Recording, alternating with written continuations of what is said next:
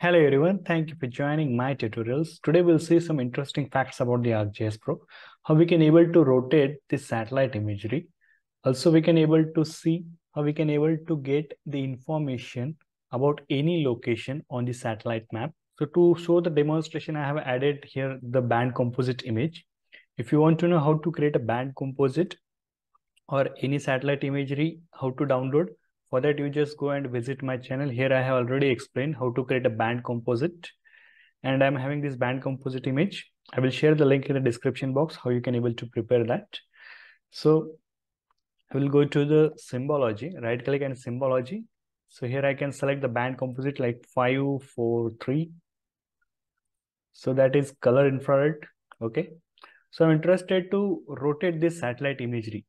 So how we can able to rotate? So just right click. Once you'll right click, there's an option that is a navigator.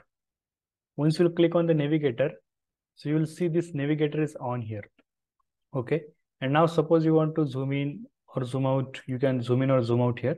And if you want to rotate it, so just you can able to move like this. Okay. So right now this is aligned to north, but when you will move this, okay, so this way, wherever you want to move, you can able to move your satellite imagery. If you want to move at 180 degree, or again you want to come to the same location, so you can able to come to the same location again. Okay. And suppose you want an information about this location, what is this location in the satellite imagery? If you right click here, then you can able to click here what's here. So once you click in the what's here, so you'll get the information about that location. So this is the actually city name information is given, then this is the region, that is AP, okay, Andhra Pradesh. So all this information you will get, because this satellite imagery, if you'll uncheck, you'll see at the bottom we are having this Google map. So from this, if you'll click anywhere and just what's here, if you click, then you will get the information about that location in ArcGIS Pro. Okay, so this is very interesting thing that you can able to get the information, and you can able to navigate, and you can able to rotate the satellite imagery.